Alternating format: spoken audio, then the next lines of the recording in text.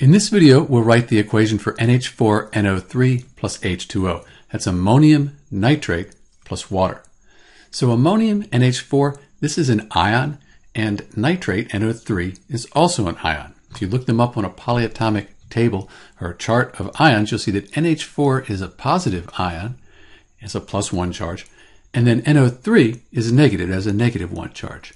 So we'll take our NH4NO3, which is a solid, and put it in water, so liquid, and it will dissolve.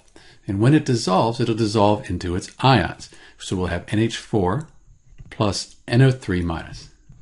So we have our ammonium ion and our nitrate ion. Because we put this in water and it dissolved or dissociated, we can put an AQ after each of the ions. And that AQ means aqueous or dissolved in water. Because it's aqueous, we don't need to write H2O on this side of the equation.